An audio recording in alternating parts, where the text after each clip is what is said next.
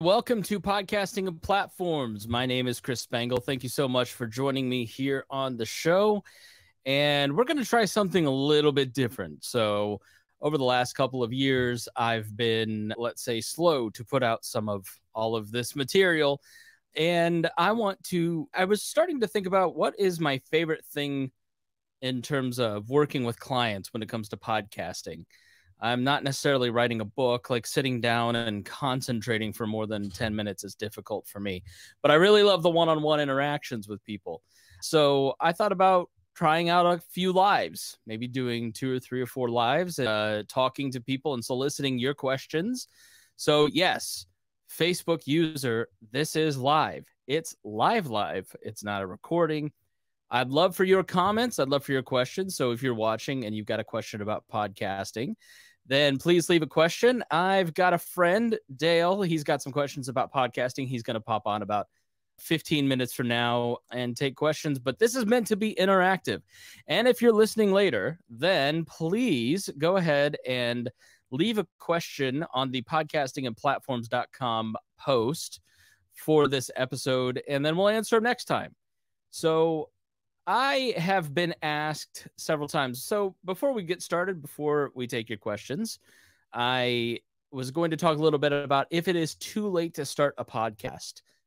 Now, I think it was about a year ago, and I was on a client call. So for listeners and those watching, I do consulting for podcasting and brands. So I work with big organizations. One of my clients is the Indiana Historical Society, and I teach their staff how to do podcasting. And then there are individual clients that I work with one-on-one and help them with their needs, be it just answering questions here and there or editing their podcasts. And I was on a sales call, my very first sales call. I did not land the client. He was actually a sales trainer, which was a great person to start with because you're talking to someone that actually does sales training for a living. And his concern was, is it too late to start a podcast? I don't think so. And I think this question comes up a lot since really 2005, right? There's something about podcasting that makes people feel like there's too many podcasts. And I think it's because it is a new media industry that has grown up under the glare of a brand new industry within social media. So people are seeing it in real time a little bit more than maybe they would have seen other industries like the social media world develop. That had a lot of VC cash. But this has grown up with a lot of conversation around it and a lot of figures. Edison Research is the gold standard of podcasting research, and they're always doing all kinds of different data to gauge and measure podcasting.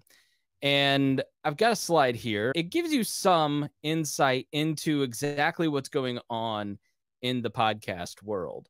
So, is it too late to start a podcast? Let's get some perspective of how many podcasts there are, right?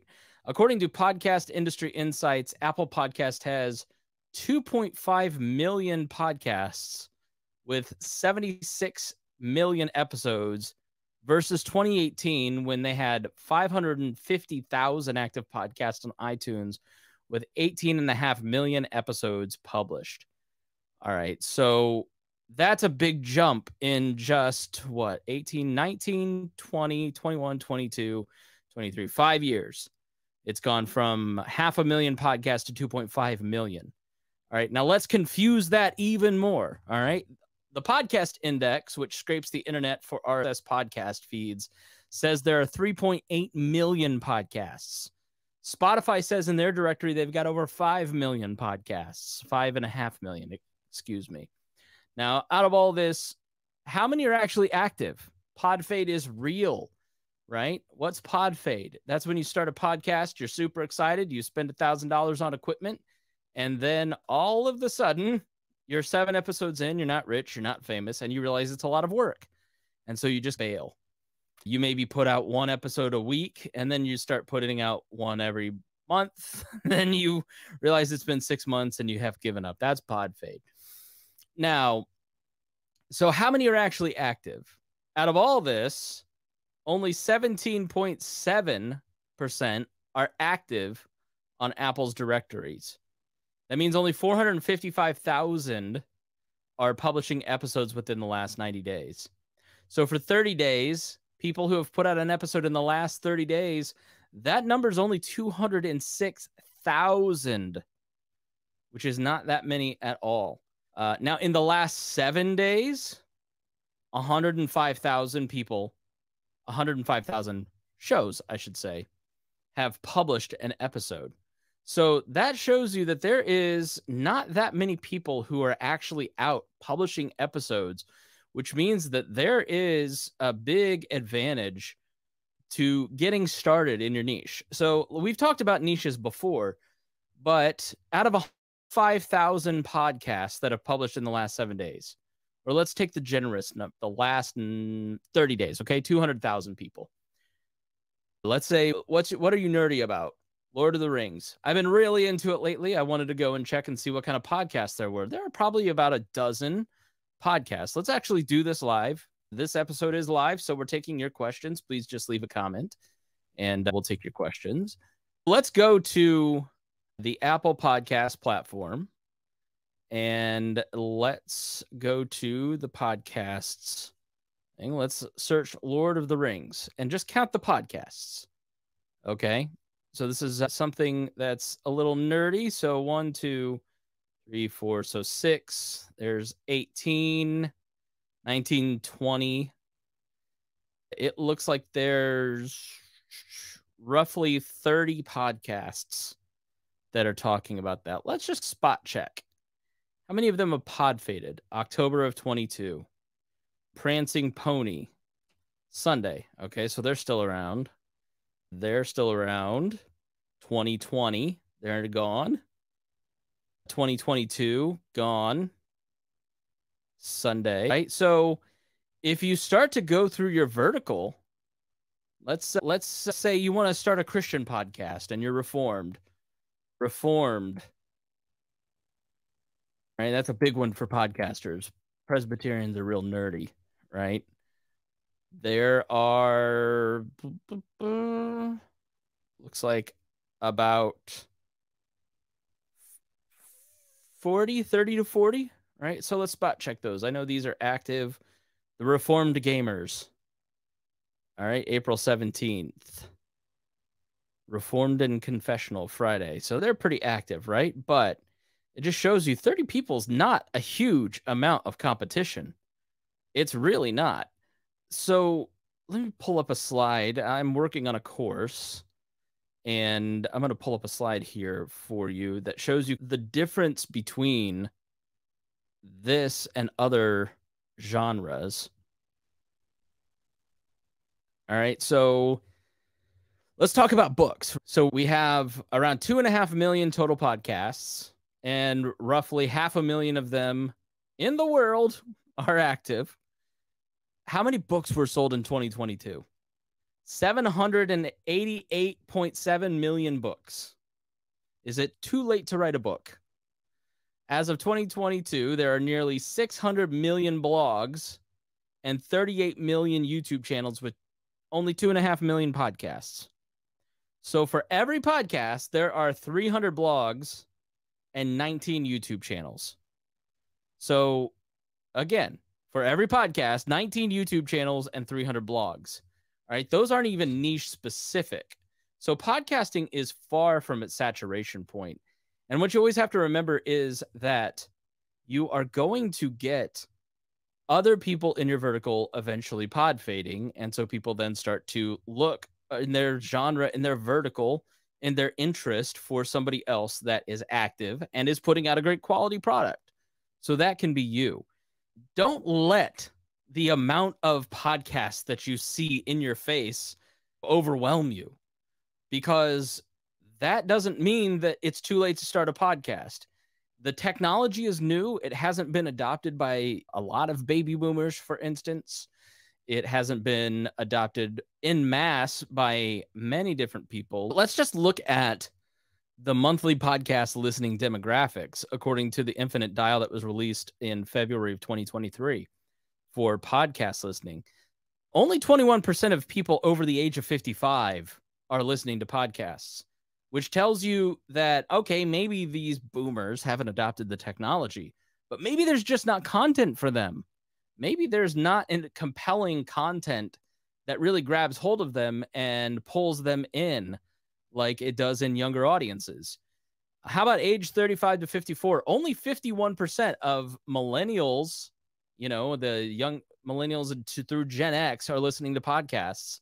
And then 12 to 34, those Gen Zers and millennials, the bulk of them, 55% are listening to podcasts. That's going to only grow as people continue to adopt, which means the more people that continue to grow into podcasting. Look at this chart here. If you're watching on YouTube, in 2006, podcast listening in the 12 plus total of the population was only 11%.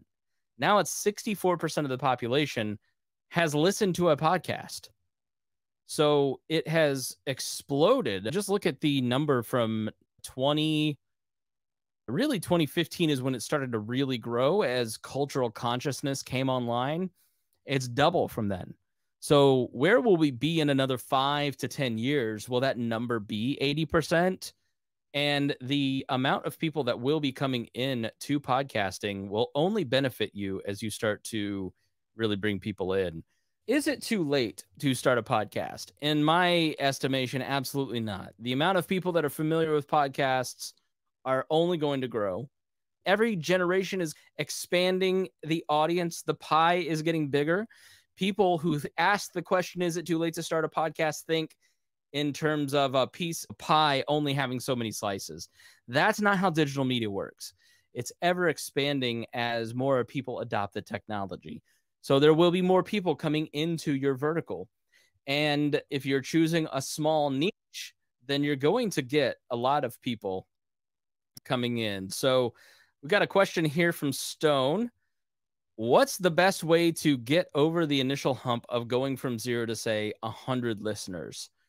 So this is actually a really hard thing to do, to go from 0 to 100. It's probably harder to go from 0 to 100 than it is from 100 to 200. And it is probably the most discouraging phase of a podcast is that first 100 regular listeners. I will say, compared to my first 100, it took me about 3 years from 2012 to it was really 2 years, 2014, to get to 200 listeners. And that's because not many people knew what podcasting was. Almost all of my clients now get to 100 listeners within the first 6 to 9 months. And it really depends on a couple things. Your first listeners will be your personal circle. It will be your friends. It will be your family.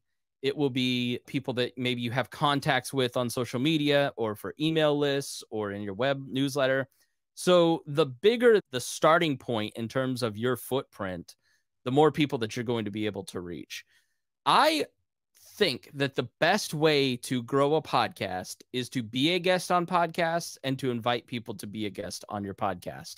If your content, let's say you're doing a nonfiction narrative podcast, like we just had Bruce Carlson on the Chris Spangle show to talk about his narrative nonfiction podcast about the fall of the USR. It would make absolutely no sense for him to have us on his podcast, but it made sense for him to come on our podcast as a guest. And you know how he got on? Is he asked. And that is the thing that I've noticed that most people will not do, including myself. They don't ask to go on other shows. And often people are really looking for guests and they really do want to come on the show. So how to get from 0 to 100? It is grinding it out. It is sharing your content on your social media and asking your friends and family to listen, sending personal messages to your friends and family. You got to go almost full MLM on this. If you are proud of your content. I saw in a podcasting group 2 days ago, this person said, I really just post my podcast on my website and I'm not getting many people listening. And everybody was like, are you posting it to Apple? And they're like, no. Are you posting it to your social media? No, I've never posted about my podcast. Now you know what you're not growing. So if you are actually interested in growing your show, you've got to be proud of your product, and you've got to promote your product like you're proud of it. And if you're not proud of it, then you just keep working at it. You start improving it and take no prisoners. And another Facebook user here. What's the easiest way to get a co-host to actually want to podcast with you? I'm thinking about this a lot lately. I'm guessing this is one of my other co-hosts, and I'm wondering, why did I choose any of them? I don't know. I think the number one sign that somebody is your co-host is that you want to spend time with them. You want to hang out with them. You want to grab drinks with them. You want to talk about that shared interest together. And maybe they're your super best friend. Maybe they're an acquaintance that you want to have a little more conversation with. Maybe it's even your spouse. I know a lot of podcasters who don't get a lot of time to talk with their spouse, but they get to have that one-on-one connection with their spouse when they're doing a podcast. So I think that's a great one. There are definitely, my social circle is made up of my co-hosts in the group chats and when talking with them. So how do you make friends is really the question that you're asking, Facebook user. How do you make friends? I think you've got to find local community and get involved. I think with the Libertarian Party, for instance, the best thing I got out of the Libertarian Party was not wins. Didn't win any elections, but it was an excuse to meet other like-minded people, grab a drink, have a conversation, get dinner. And from there, you find people that you click with. And there may be people that I click with that I don't want their ideology on my podcast. And then there are some people where you're like, I agree with them totally, but I just don't get along with them and can't really hold a conversation with them. And they're not that interesting. So it is a little bit of difficulty, but it's like sales. You've got to go out there and you've got to hit the pavement, go to local meetups, meet some folks, and then get to know everybody a little bit better. And I think in person is really good.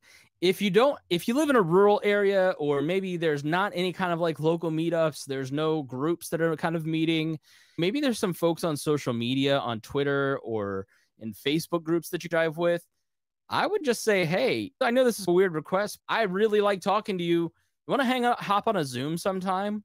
And that feels a little bit vulnerable, but I don't think you have to lead with, I'm interviewing co-hosts. But I do think you can find reasons to spark conversation that's one-on-one in a little bit of a better way. And maybe you'll go, the last thing that you can do that I would say is rotate in your co-hosts.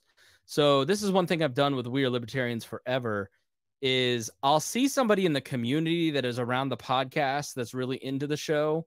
I'll invite them on as a third chair co-host, or maybe just on for a one-on-one conversation.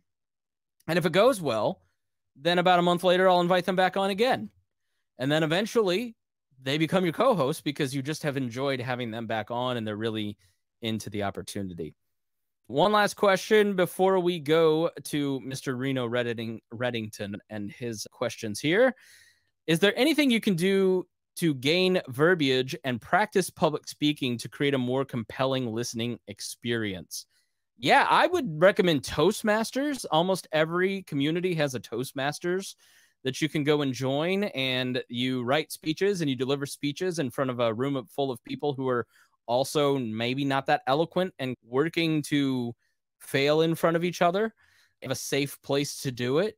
I would also say maybe trying some open mic stand-up. I know that sounds really intense, but that's like to me, that's one of those things where it's like, all right, that's like too vulnerable. It's too big of an experience to go up and do jokes and fail in front of an audience. But I think once you've done that, then it doesn't really matter. You've gained some ability to speak. I think you've just got to practice it.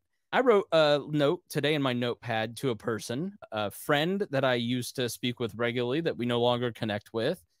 And I was thinking about them and I wanted to send them a text message. So I wrote it out in the notepad today and then decided not to send it. Abraham Lincoln used to write multiple letters a day to people and then would never send it just to get that off of his chest, right? So I think you can do a podcast and you can get that experience and listen back and then never publish it. and edit it and learn to edit it. One way that I learned to have good diction early on and not have a lot of ums and not have a lot of filler words, I was listening to an original radio show from 2005 of mine on WXNT, where I first started in radio in 05. I was so much better. But I think I've just gotten a lot more comfortable behind the microphone over time. But when I was there, I didn't feel comfortable in any way, shape, or form. And so I would do a newscast, and I would do that newscast 100 times, literally, until I sounded in my head like an actual news person on the radio.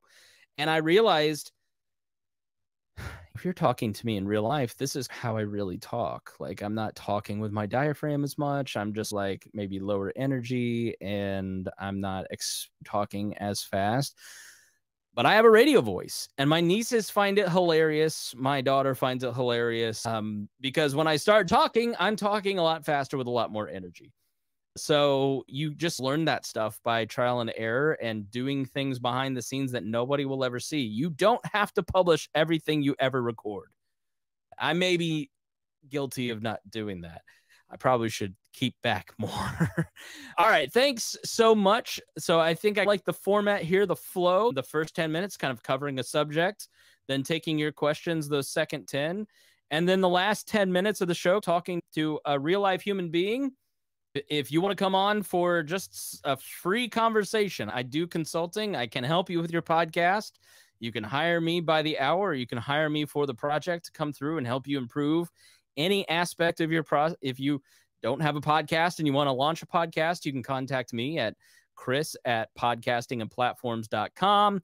I can help you get launched if you've already got one and you need an audit to go through your podcast. If you have an organization that needs to be taught how to podcast, then please hit that email, contact me. I'm available to do that stuff, but it's always going to be free here. So this is a great opportunity to get your question asked. So if you want to come on the show, chris@podcastingandplatforms.com. You can also send me a note on the Substack at podcastingandplatforms.com. And we'd love to have you on the show. Now, here is my buddy, Dale. You look fantastic. Dale is one of those guys who he wears a 3-piece suit every day. Yes, I do. I do it because I can. And for me, it's like armor. Even if I screw up something at work, I still look better than the other guy that I'm across from. All right. There you have it. Reno Reddington, please put a hit out on that bird that's in the background. Don't worry about it. All right. So let's get into it. What is your question that you'd like to ask about podcasting? I guess my main question is, I'm doing some fits and starts with my podcast. I have one episode up, and our associates hassled me about it the other day, and then one of my personal associates did, IRL. I'm just trying to figure out, I have so much that I want to talk about in terms of what my show would cover. I don't know how to do the logistics of it, if that makes any sense, because we've had this conversation in the background, but how would one go about trying to get a slice of life podcast? Would you do a podcast by subject? Would you have a series? I guess that would be how I would frame up the question, if that makes any sense. Yeah, let's clarify it a little bit. So give me like the lay of the land here.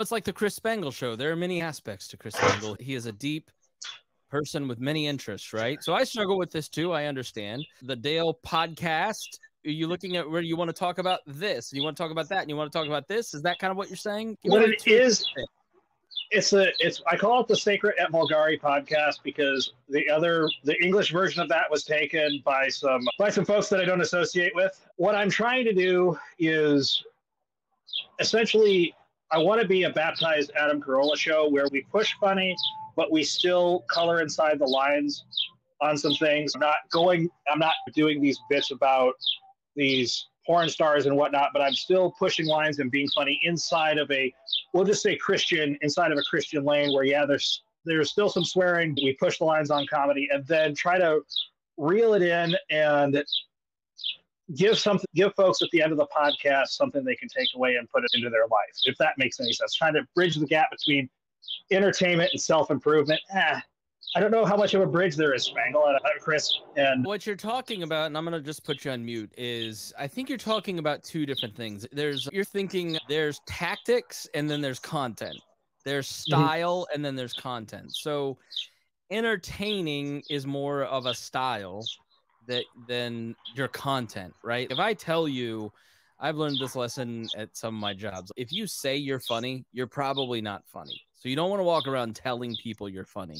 You don't want to put in your description that you're funny, because if you say this is a hilarious podcast about blah, blah, blah, it's a really high subjective bar to meet, right? If you say this is the most entertaining podcast on the earth, that's a really high bar that you've got to meet. People don't really feel that that's very authentic. So I would say that if you feel that there is some sort of choice between entertainment and religious content, or is it being, I know you're Orthodox, and I know that I guess Latin, it means that it probably have a religious bent.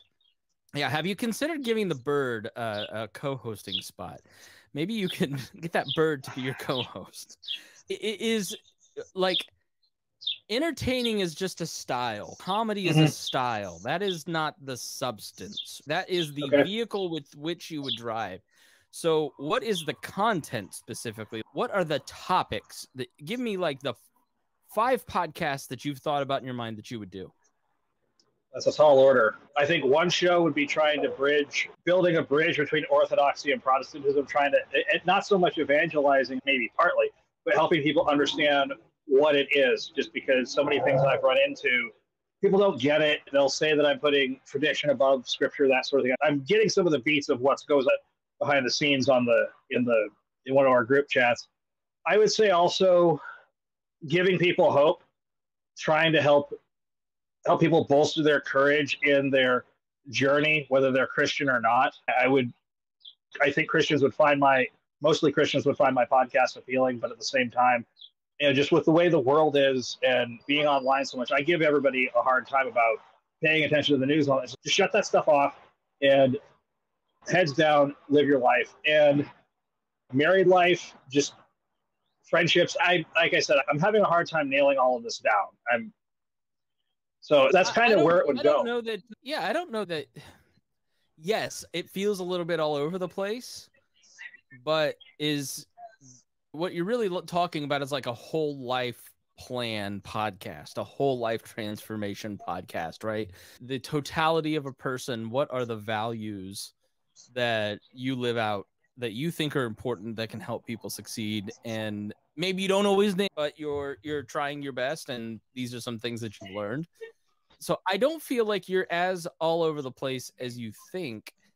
I think you need to drill down on what that central mission statement is. For my particular podcasting career, building community is just a huge part of what I do. And everything that I do is about building community. Doing this podcast is helping people build communities in their life that will enrich their lives the way that my We Are Libertarians group has enriched my life, the way that the Pat Down has enriched my life. So go ahead. With the Chris Spangle Show, a huge message of it is quit looking to the government, quit looking to big business, look to your community, and how can you engage in your community to make political change, personal change, whatever that change is, but do it together, live life together. So community is just a huge value that I hold, and that to me is the central tie. As long as helping people build some sort of community is tied to that podcast, I'm willing to do it. Just pure nonsense I'm not interested in. So I think what you have to do is drill down a little bit more into the values that you're really trying to get at with your podcast, because it's okay to have a broad array of episodes as long as the central message of the show really has a solid mission behind it. And I think you need to think that through. Does that make sense to you? It makes sense. And in fact, something you said resonated with me. You talked about building community, and I'm not trying to be a copycat here, Chris, but that's especially within the last year. I'm going to leave some of that backstage, but within the last year, I have found being connected with folks in my church and at work just something that's been greatly enriching to my life. Because in my previous job, I was alone a lot, working on people's houses, that sort of thing. And I enjoyed it because I had control of the work and all of that, but it was tough because it was isolating, especially with what happened in that year that we don't talk about, those 2 years. But I think I could, if I may, I think I'll start there with what you're talking about with building community. I don't know how to go about it, but I think that's a good spot to start. No, I think it's perfectly valid to say, you know what? 2020 was really hard, and then I found something that really made things a lot better, and that was community through my church and my faith. And I want you're almost like deconstructing that for people. So how you're at an end goal maybe, and you want to re-engineer how you got there to help other people do it. And maybe that's the way that's you work that into a mission statement that becomes the description of your podcast that kind of clarifies it for people, and maybe, you know, clarify your title a little bit, because not everybody's going to be sanctura, scriptura, something. What did you call it? It's a little difficult to remember, to be honest. Sacra et vulgare, or sacred and vulgar in the English. I could just change it to the English. I would maybe stick with sacred and vulgar and add a word so you're not stepping on the other folks' toes. But I would stick with the English version. You're just going to get it's a little more interesting. It's a little more sticky. People are going to actually search for sacred. They may not search for vulgar, although there may be some perverts out there that search in podcast engines for vulgar. But here's my justification for that, because so much of our life is spent in the day-to-day. Vulgar didn't mean saying the 7 words you're not supposed to say on TV. It meant the day-to-day life. It meant working in the field. It meant going to work, going to the office, whatever that meant back in the day. And so that's what I'm trying to bring to bear, in that you have, and then you go to church on Sunday and it's a little different, but it's not really in all of that. And I'm trying to bring those two worlds together, or the sacred and the common, something like that. I've already been through one rebranding already, Spangle. I don't want to do it again, but I guess I have to, because your leader says so. I'm just being honest with you. When I look through, so sacred and secular is not taken by anybody. You've got the alliteration of the right, two. but the thing of it is, on the whole, the podcast is not secular at all. Secular has ties to atheism and non-religion or ill religion, that sort of thing. So that's not what I'm going for. Yeah, I'm open to other ideas, but I'm shooting that one down because that has a certain connotation where it's like, it's really splitting apart at that point. But trying to bring I guess the daily life bringing the sacred into the daily life, and just letting the daily life be where I'm going. But anyway. All right, maybe if you could send us some suggestions, we'd love to hear your comments on what Dale ought to name his podcast. Please go to Podcasting and Platforms. Comment on this episode. Is it too late to start a podcast? And leave us a comment, and I'll make sure that Dale gets it. Dale, thank you so much for joining me. I hope this was helpful. Yes, it was. Thank you, Chris. And thank you to Dale for, by the way, Dale, thank you for popping on in 5 minutes. I appreciate that. You're welcome, Chris. I'll do just about anything for you as long as it's within certain guidelines. All right. Yes. As long as we keep it sacred, not vulgar. All right. Thanks so much, everybody, for joining me. If you'd like to hop on here, please, Chris at podcastingandplatforms.com. You can join me here. Love to have you on a future episode. May do one of these a month, may do 2 a month. I don't know. I'm really hoping to get your feedback on if you prefer this, or if you prefer the other way that I've been doing it, which is like 10-minute little monologues that just give you hyper-focused chunks. Love to get your feedback. That's a great way to talk to your audience, by the way, is to do feedback. So thank you so much for joining me here on Podcasting and Platforms. Make sure you go and sign up for the email at podcastingandplatforms.com. Follow us on social media and subscribe to this podcast on anywhere you can subscribe to podcasts. Thank you again, and we'll see you again here on the next Podcasting and Platforms.